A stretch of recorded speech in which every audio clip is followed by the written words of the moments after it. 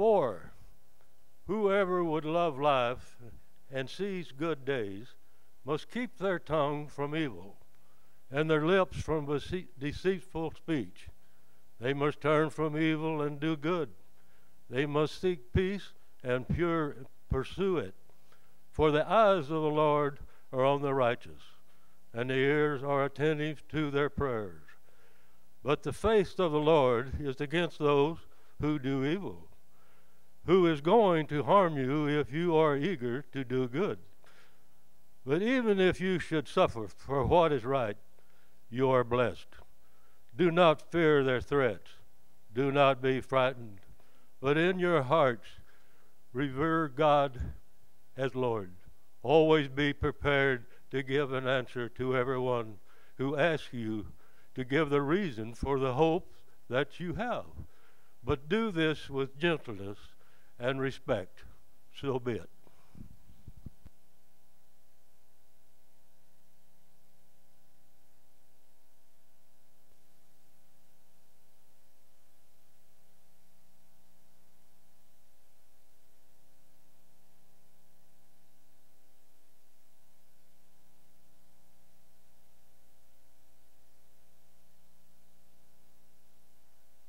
Can you hear me? Okay. Do you remember a few weeks ago, some of you weren't here, but do you remember a few weeks ago when I gave you the cotton balls? We passed something around. That's a no-no, but we did anyway. And I told you that on that day I played a little Roy Clark song, and some of you knew it, some of you like, but it was the Roy Clark song about picking cotton. And I said on that day that Jesus isn't going to ask you how much you worked in this world doing the things of this world, like picking cotton. He's going to ask you about how you fished for men. And that includes training them up when they're children.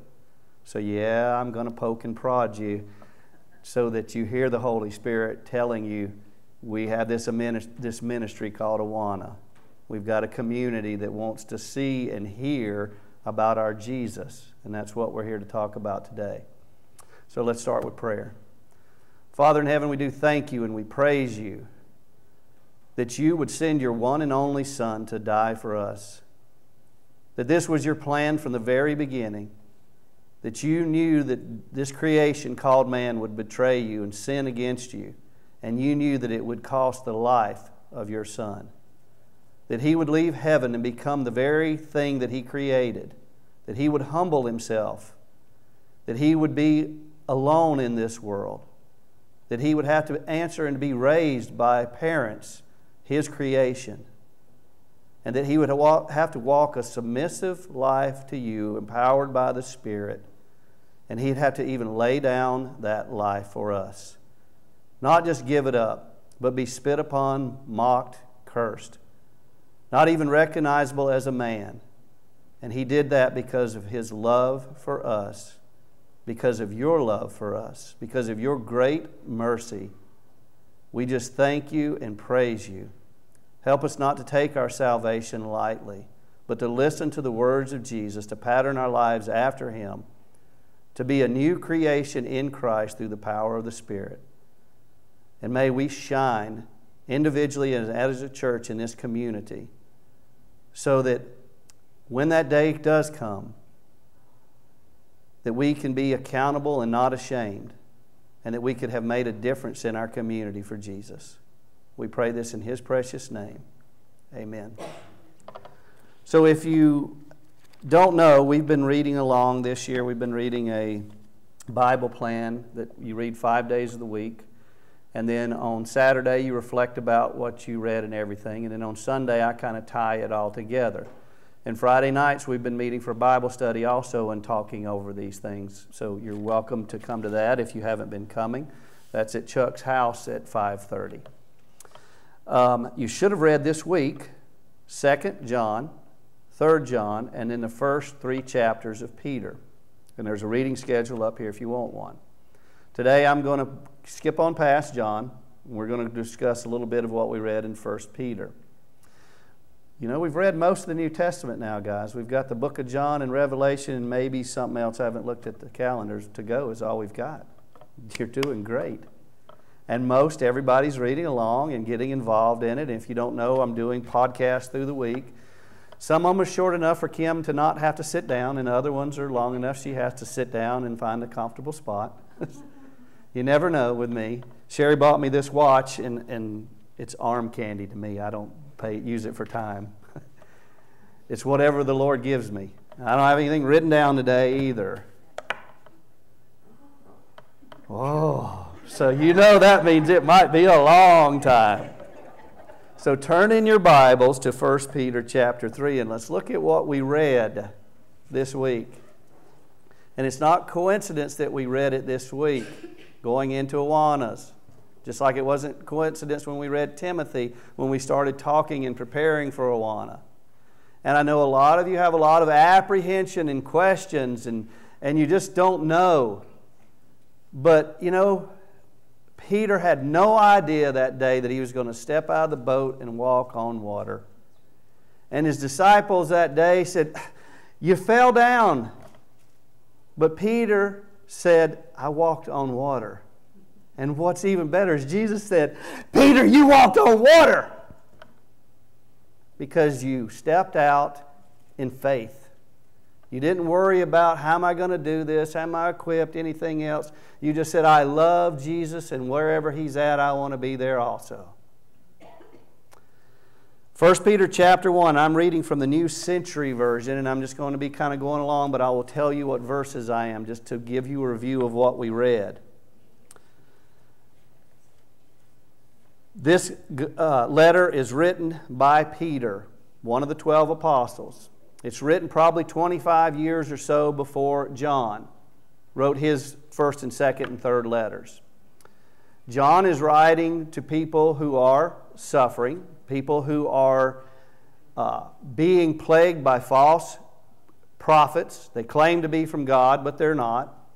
Same thing that's going on in Timothy and the other letters, and that's why you need to study to be an approved workman, so that on that day you won't be ashamed, because you can rightly handle the word of truth. You can tell the truth of God from a lie. And you have to be able to do that if you're going to teach and train. And if you're going to fish for people, you have to fish. That means you have to stop what else you're doing and then fish. A few weeks ago, Sherry and I just stopped what we were doing and we went and fished. And I had no idea that day there would not be a store one on Dworshak Reservoir that was open, that had worms. There's a little store there. There's only one. There's nothing else on the lake. But we get to that store and it's closed. So she had no worms to fish with. She likes a bobber and a hook with a barb on it and a worm.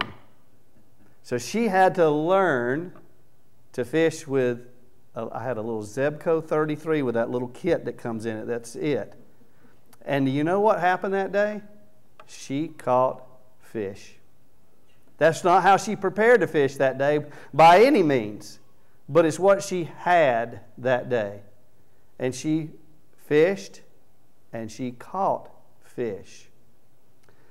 And Barry was saying earlier we needed men, and he has fished. Well, I had a guy come into my life, and most of you know him here. He worked for me and he came to church here. His name was John. And he had two boys that hadn't been brought up in church whatsoever. And one of the two of them made a profession of faith in Awana under Barry Pauls, because he was willing to fish. You just need to be willing to step out of the boat and then just watch how far you can walk on water. Remember to fix your eyes on Jesus. Don't take your eyes off Him. Trust in Him. And here's where we're at in Peter. Peter's writing this letter, like I said, 20, 25 years, 30 years before John. This is when the persecution is really starting. And Peter's writing this letter, as we're going to see in just a second, to those that are scattered abroad because they are being persecuted. They have been taken from their homes, everything else. And maybe that's a good thing, because maybe now they're not going to work for these other things. Maybe they can think about the gospel, the Great Commission.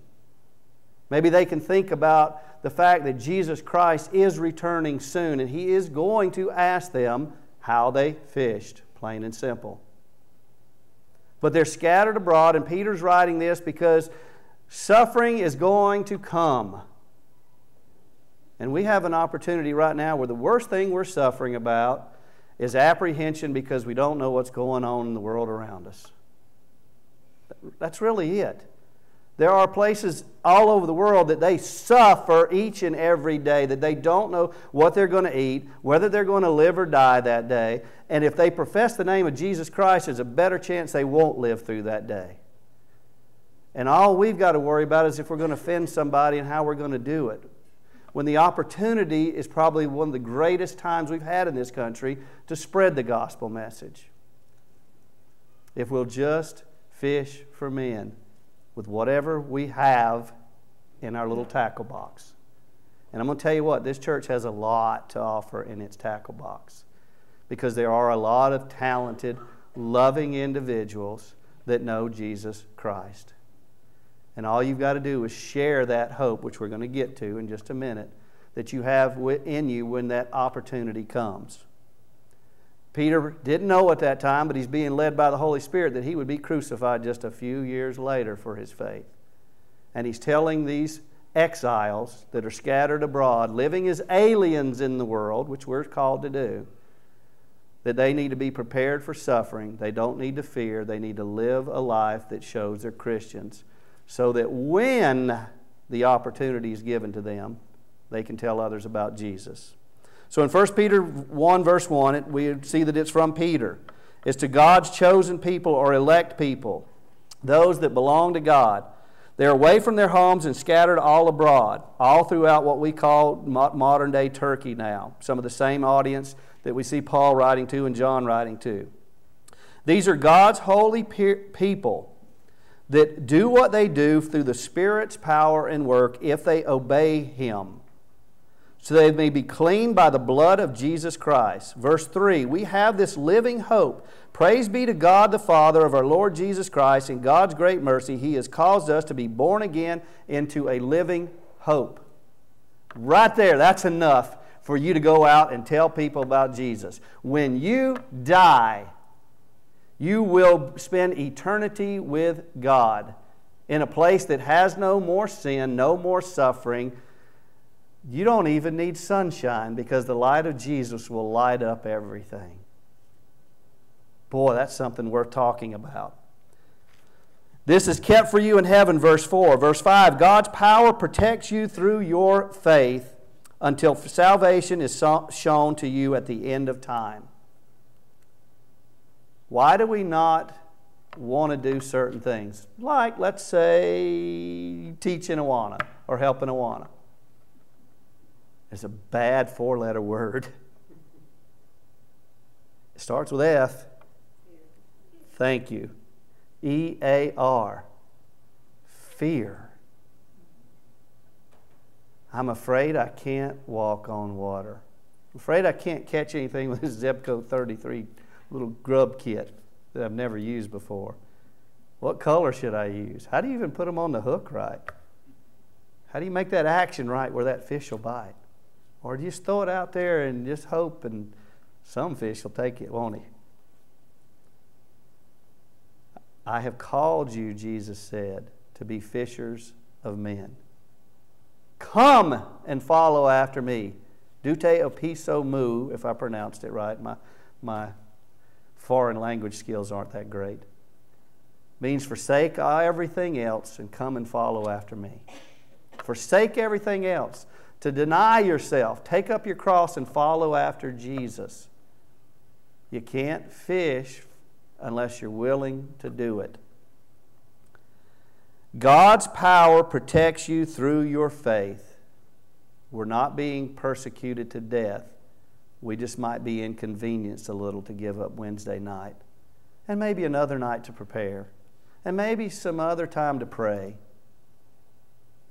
God will protect us. We will get everything done. He will keep us until that day when salvation comes.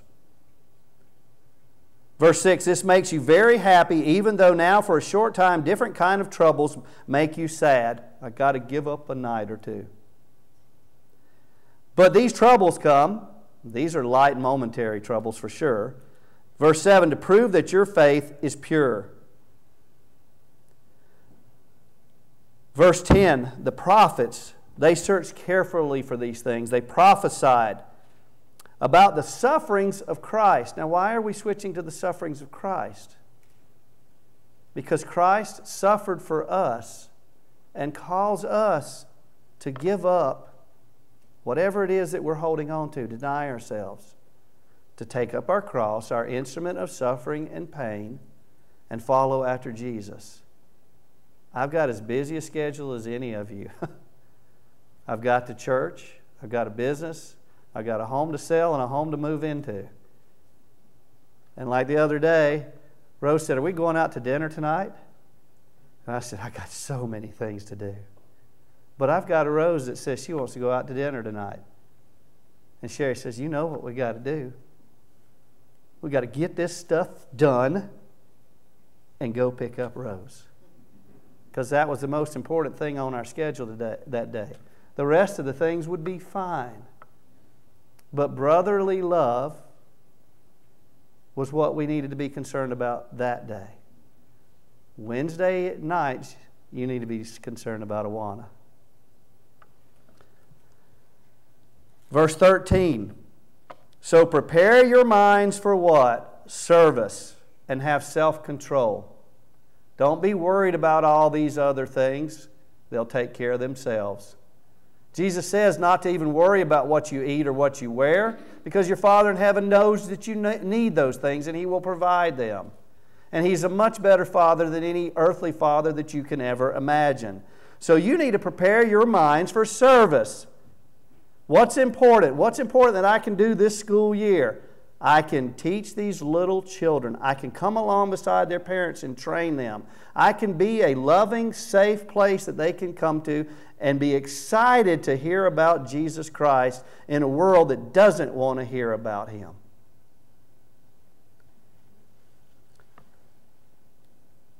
Verse 17, you pray to God and you call Him Father, and He judges each person's work equally. Are you an approved worker that's not ashamed? And are you training up approved workmen that are not ashamed? So while you're here on earth, you should live with respect for God. Not worried about the things you've got to do, respect for God. If Rose calls you up today and says she wants to go eat today, that needs to be where your love of God is, from the love of others. But you were saved from the useless life, the worthless life that you used to live a new life. Verse 22, now that your obedience to the truth has purified your souls, you can have true love for your Christian brothers and sisters. So you love each other deeply with all your heart. We were made to be in a relationship with God and with others. It's fellowship. It's what we read about in John, about having fellowship with one another. We know that we are in fellowship with God because of the love that we have for our brothers and sisters. And all of these Awana families and children, they're part of our church. They may not come here. They may come here. But our church reaches wide past these doors that are here. They include every denomination, everyone who says that Jesus Christ is Lord. And we have a responsibility to them so that they can be responsible when they are trained up, so that they can fish for others. Deuteronomy tells us to talk about it when we get up, when we go to bed, when we're traveling along the road, when we sit down to eat, all day long to tell about the hope that we have to train up our children. Peter goes on to write at the end of that chapter that all people are like grass. The grass dies, the flowers fall. But the word of the Lord will live forever. That's why I hope you are reading your Bibles. I hope that's why you're studying your Bibles, to know the truth. Don't go by what I tell you up here or someone else says. Know God's Word, because you are reading and studying to be an approved workman who won't be ashamed on that day. Chapter 2. So then rid yourselves of all evil. As newborn babies, that want milk, you should crave spiritual milk, spiritual teachings. And these children are craving it, and they need someone to train them. It's not just your job, it's their parents' job, but they need you to come alongside. Provide a place where they can come together, a safe environment, where they can see other trainers, where they can see other men of God that live. Oh, I don't know how many times that helped me to see a godly man somewhere else, not just the godly man I knew in my life. And my dad spent more time training me up to how to be a good businessman, and I'm not condemning him, than he did training me up to be a good fisher of men. That was his mistake. It was my mistake as a parent also. But you know what? At any time you can pick up that tackle box and use whatever's in it and start fishing. It doesn't matter about the days that you went out prior to that. It matters about what you're doing today. Today is the day of salvation, each and every day. And God is counting on you to fish.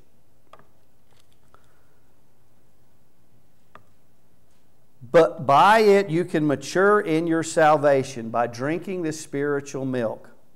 Verse 4, come to the Lord Jesus, the stone that lives. So Peter changes over to a building. He says that Jesus Christ is the cornerstone and you are the building blocks. You can't be building a kingdom if you're not going out and fishing for men. The kingdom won't build any further. Oh yeah, someone else can do it though, right? But Jesus called all of you, if you're willing to be His disciple, to fish for men. To deny yourself, to take up your cross and follow after Jesus. And anyone who says that they're willing to do this and then takes their hand off of the plow to work is not worthy of the kingdom of heaven. You will suffer. Don't be surprised because your Lord and Savior suffered. And our suffering, I'm going to say it again, is very light and very momentary. I'm dropping down to verse 9. But you are a chosen people. You don't stumble over Jesus. You should be building your life upon Jesus. You are royal priests, a holy nation, a people for God's own possession. So we covered fellowship, and now we're covering building, or fishing, or witnessing, or training up future disciples. Everything that I could apply to Awana. At one time you were not a people, but now you are God's people. Verse 11, dear friends, you are like foreigners and strangers in this world. I beg you to avoid the evil things that your bodies want. These are exiles, these are strangers in the world that Peter is writing to. They had to give up their homes already for Jesus. What are they trying to do? They're trying to reestablish themselves on their throne, build their lives over again, instead of giving up their lives to follow after Jesus. Why are they doing that? Because they fear that God won't provide for them the things that they need, so they need to provide it for themselves. And the world is teaching them all this. So they're being distracted. They're taking their eyes off Jesus and missing the chance to fish in this foreign land that they're in. So Peter tells them to live as foreigners. They already are. They have every opportunity. In this time of COVID, we have a tremendous opportunity because there are so many apprehensive people, and Satan is even dividing the churches. Wow, over it. Apprehensive people definitely need to hear about the joy that you have. And you can't tell them about the joy you have unless, number one, you're living a life of joy, and number two, you're telling about the life of joy. Verse 12, people who do not believe are living all around you, and they might say that you're doing wrong. But you live such good lives that they will see the good things you do and will glorify God. Let your light so shine before men that they may see your good works and glorify your Father which is in heaven, right? And I'm quoting Bible verses from other places. You know what? I learned a lot of those in Awana. Then he gets into submission in chapter 3. Oh boy. Amen. Before we get there, who submitted first? Jesus. We're still there in chapter 2. Jesus submitted all the way to a horrific death, a humiliating death, a betrayed death. Even Peter, the one that would build the church, denied Him 3 times. And each time that denial got worse to where he said basically, I swear to heaven, I don't know this Jesus. But he repented. He changed his way of thinking. Jesus reinstated him to fish for men. And that's what he did. So he tells us about Christ's example, and then he tells us about governments, believe it or not, that we should follow. Now let me tell you what governments they were following. I've got to put the audience there so you understand this. They were following an oppressive Roman Empire that did basically enslave all other nations. But because of this, there was a road system, there was one language where the gospel could spread. Wow! Imagine that. And we've already addressed that you should pay taxes unto whoever it is you to pay taxes to. Jesus submitted to Roman authority. Well, wait a minute. Roman authority now, because Peter's writing this letter, they're persecuting Christians. They're throwing them into the games to be sport, to be killed. They're just flat crucifying them left and right.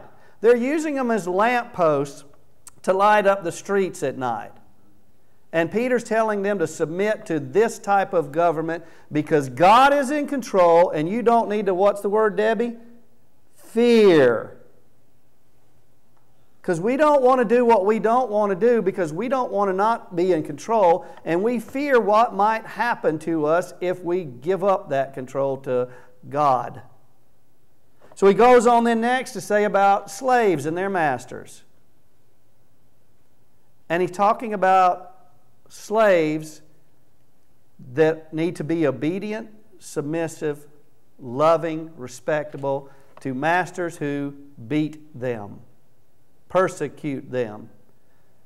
Because if they see your good, loving, kind deeds, your faith, your lack of fear, it will glorify your Father which is in heaven. And who knows, it might lead to their salvation. Okay, now we're to chapter 3. See, I was building you up first. Wives, submit to your husbands. And you got 6 verses about wives. Then verse 7's got 1 about husbands. Okay, we're building on these things. Let's talk about the wives that were there in Peter's day. Okay? And let's also talk about this scripture because these husbands were unbelieving husbands. Okay?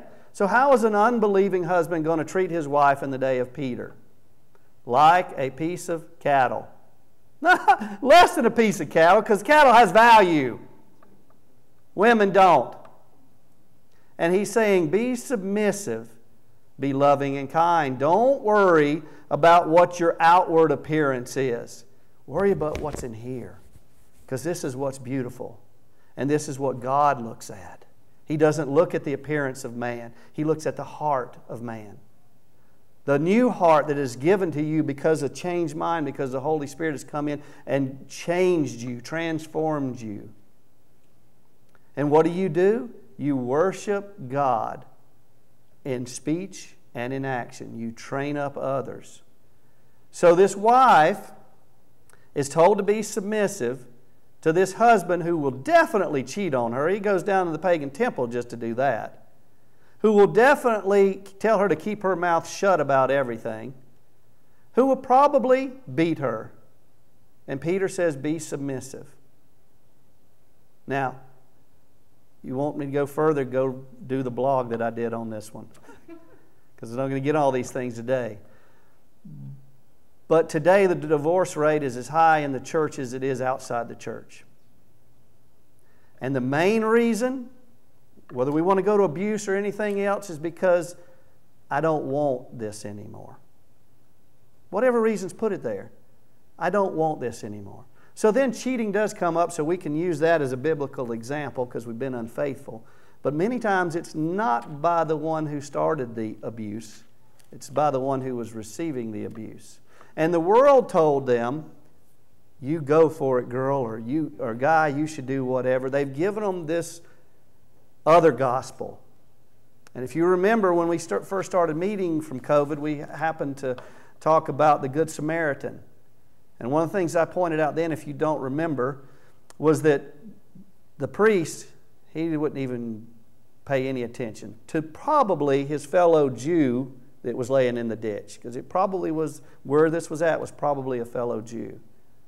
The Levite, he at least went over and looked at it, but he said, this is too much trouble, too much time, going to cost me too much, whatever it is. And then the Samaritan went over and helped. And we always focus on that, the Good Samaritan. Let's be like the Good Samaritan. But see, the Good Samaritan was a Samaritan. He was a half-breed who did not know Jesus. He knew Jesus plus. He knew another Jesus. He knew whatever. So you get all these false doctrines out there that do go and tell about Jesus Christ, that do live a life of fear and trembling before the Lord, but teach a false gospel. And then they go out and help the world and love on the world. Who are they going to listen to? Us who sit in the pews and never say anything, or us who judge others, or those who are loving and kind? So that Samaritan, when he went back and visited that guy and says, let me tell you about the God of Israel and the God of the Canaanites that we've blended together. That's the gospel message that person's going to hear. We don't need to be like the Samaritan. We need to be like the priest and Levite should have been. Because we're called to be a set-apart, holy people. A priest! The first one who wouldn't even look. We are called to be priests, as though God was making His plea to people through us. So the first thing that means is you need to step out of the boat on Wednesday night and come and work in Awana. And then we need to look for a lot more opportunities. Block parties for the people in our neighborhood, the people in your neighborhoods, whatever they are. But we've got to live a life, that's why we need to live this life that's submissive.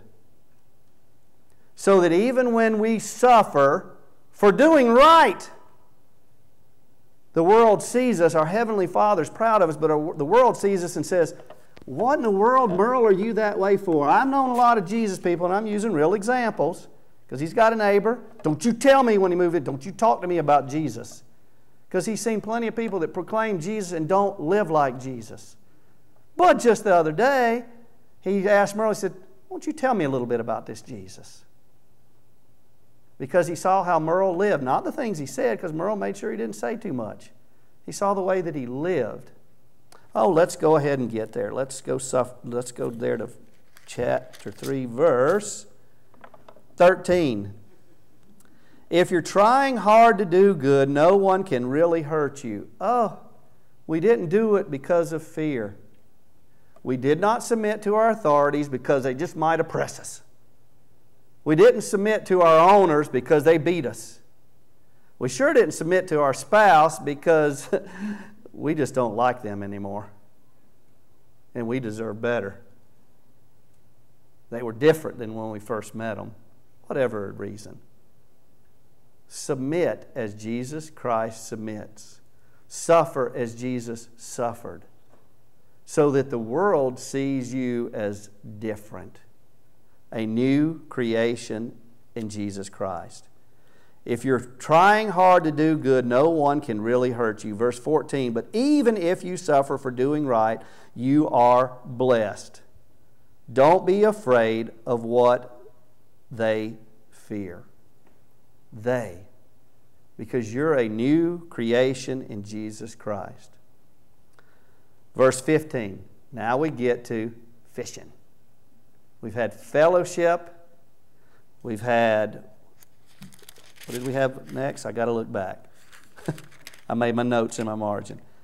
We have called to be fishers of men, to let our light shine. And now we have fishing. I come to Awana and I help wherever I can help. I prepare, I pray, and I find out it's a blessing to be being obedient, training up these children. And I may not see the fruits of my labor right now. I may not have a profession to come to Jesus Christ. You may have one later down the road that says, thank you for that training that you gave me in Awana and everything. You might. You might have it when you get to heaven. I love that song. What's it? Somebody help me. Thank you. Who's it by? I can't remember. Ray, I think it is too. Where he gets to heaven, he thinks he didn't do much in his life when he did Sunday school and everything else. And he gets one example, then he gets another example, then he looks. And as far as the eye could see, because of that person fishing, and that person fishing, and that person fishing, that he built his life on Jesus, the building blocks. And there's the temple of God. This thing called the church that will live eternally with God forever and ever and ever. And we're called to be fishers of men. The end of that chapter ends with the example of Noah. Noah. Hebrews 11:7, that's my motto verse. Out of reverent, holy fear, Noah built an ark. And I love using this scripture for approved workmen. Because if you study Scripture, first thing I'm going to ask you is how long did it take to build the ark? And everybody's got their assumptions because they've heard a preacher say it, they've seen a movie do it, whatever, and it took Noah this amount of years. Scripture does not say. Come talk to me about it. It talks about when God came to Noah. It talks about when the time comes. Doesn't say when Noah started building. Doesn't say who helped Noah. Gives the dimensions of the ark, and it's going to take a pretty long time.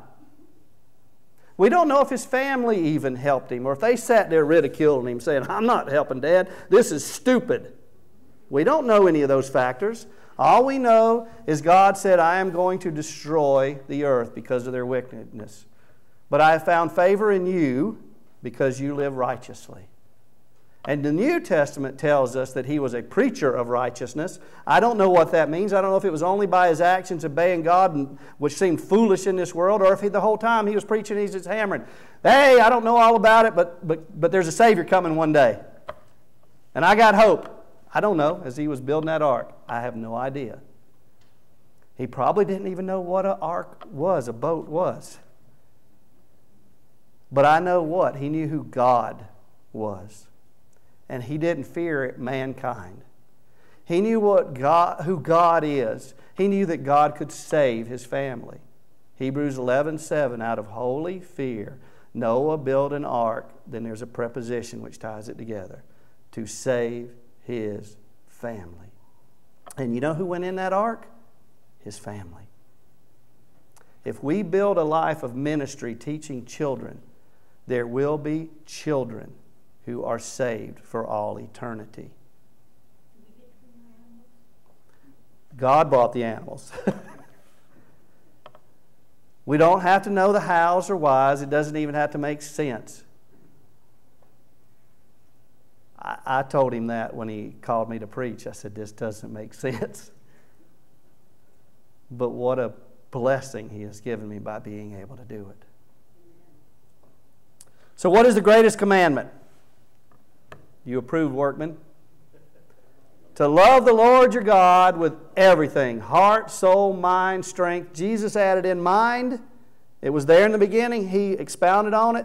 Because, see, the world at that day was looking for philosophy as the way to be saved.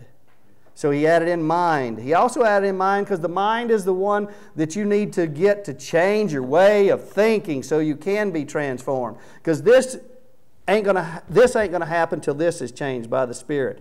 Because I'm going to continue to say, I don't have time. There's so many things in my life this year that I got to take care of. Next year will happen. I'm not trained. We'll do it later. Jesus is calling you to fish today, tomorrow, the next day. So many times we need to ask Him to show us the opportunities that we're missing along the way. And that means that we need to deny ourselves of the time. That job may not get done today. I want to be all finished with all this. Totally want to be. And that's the first thing that crossed my mind when Rose said, are we going out to eat today? It was. And I denied that thought and I said, yes, honey, we are. It's dinner because I got to do some things first. It won't be lunch. But it will happen. And unless something drastically changed, it happened, and it did happen, and it was wonderful. We got to spend a good time together before Chuck got back. What is the Great Commission? To go. To train disciples. Train disciples. Train them to be approved workmen. Not just tell them about Jesus, but train them. That means it's going to take a little bit of effort. Paul took Timothy, and if you remember when Paul died, he was only writing to Timothy, the greatest church builder ever, and he was writing to one Timothy, one disciple, so that he wouldn't let the world spoil him, that he would keep his eyes fixed on the target.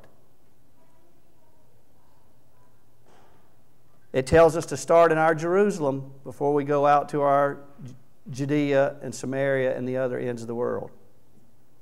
So Awanas is how we're going to do that. And Jesus will return.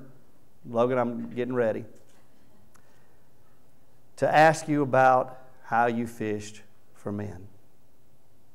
I don't know if He's going to ask you any other questions other than that, but I know He's going to ask you that question.